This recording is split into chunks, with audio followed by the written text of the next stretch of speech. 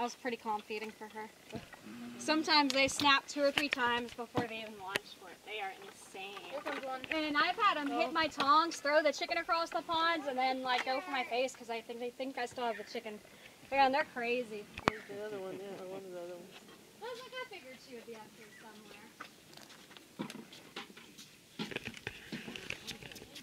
I don't know if I'll be able to get her. I'll feed her later. Look at this big guy right here, y'all. This is Alvaro. This is another Orinoco.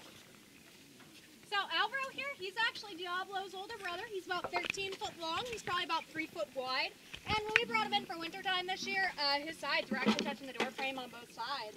Now watch y'all's hands and toes in front of him. I'm about to lift him up a little bit to feed him. And I'm going to show y'all how high he can lift up, which is why we don't lean over these fences here. Watch out, bud, okay?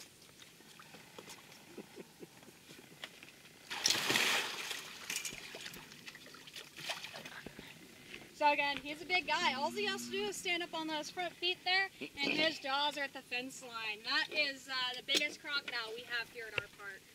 Now, while you're in front of them, that's a good chance to look at a crocodile's face. You can see the eyes that slip behind their eyes. That's their ears. Their nostrils are on top of their heads. So all their sensory organs are on top, so they can then be very aware of what's going on.